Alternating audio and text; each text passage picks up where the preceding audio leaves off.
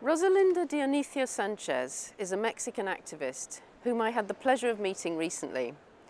She became part of the movement opposing the attempts by Minera Cutzcatlan, a Mexican mining company affiliated with Canadian company Fortuna Silver Mines, to open a mine in her town. She became active in her small town of Ocotlan after a fellow activist was killed and she was shot twice.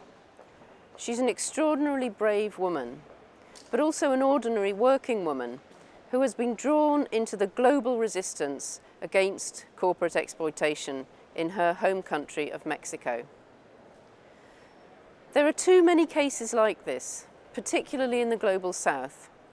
People who have suffered at the hands of multinational companies who put profit before people and the environment, and they need better protection. Rosalinda went on to study law to prepare herself to combat such injustices. She knows her local and national laws and uses them as well as she can to protect her people.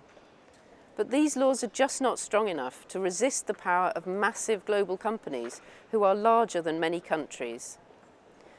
This is why we need an international, legally binding instrument that would protect people like Rosalinda, who are unjustly intimidated and often killed by multinationals for trying to protect their livelihoods, their land and their families.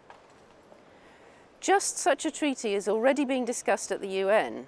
It grew out of an initiative from Ecuador and it's widely supported by a lot of countries. The first draft that we're working on now calls for binding obligations on human rights and environmental impact assessments before multinationals can begin operations in any country, something that Greens have been calling for in trade agreements for a long time. We also need a court where people from anywhere in the world can take cases against corporations who have abused their rights.